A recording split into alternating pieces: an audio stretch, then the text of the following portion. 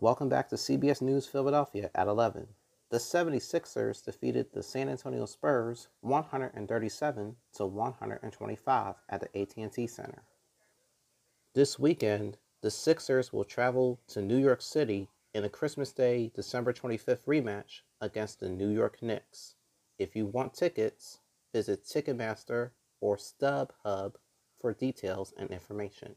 The game starts at 6 p.m. on NBC Sports Philadelphia, a parent company of NBC Universal. The Vice President, Kamala Harris, and of course, the President, Joe Biden, was in Philadelphia today. With more on that news story, we turn to my favorite reporter, Carrie Corrado. Hi, Carrie. What's up? Night spoke to a packed house. He said the nation rebuild its backbone and unite the country. We are a democracy. You cannot govern without consensus. It's not possible. This is still the hardest thing to get done, but I refuse to give up. We can't give up. We need to come together as a nation.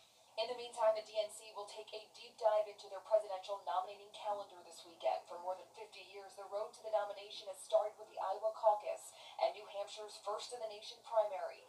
Now there could be a primary shakeup, moving the South Carolina primary to the front, followed by New Hampshire and Nevada 3 days later. Battlegrounds Georgia and Michigan would move up, and Iowa would be pushed back. Earlier in the day, President Biden and Vice President Harris spoke at the Belmont Water Treatment Plant in Winfield and announced a multi-million-dollar investment to upgrade and repair the city's aging lead pipes and make sure there is clean drinking water. Every person in this country deserves to be able to turn on a faucet and have clean drinking water. 23% of the water that we produce goes out when water main breaks.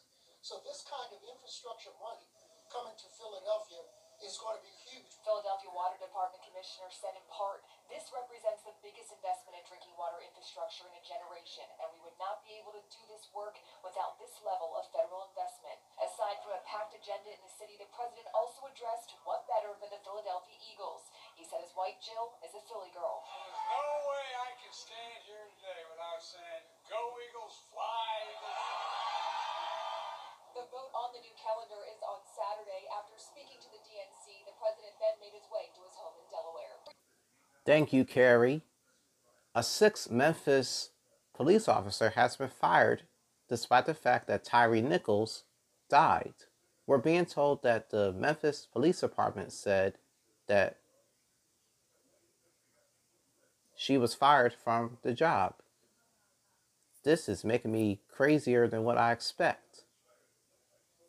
Meanwhile, in New Jersey, a young man got killed while rendering aid in Ukraine. He goes by the name of Mr. Pete Reed.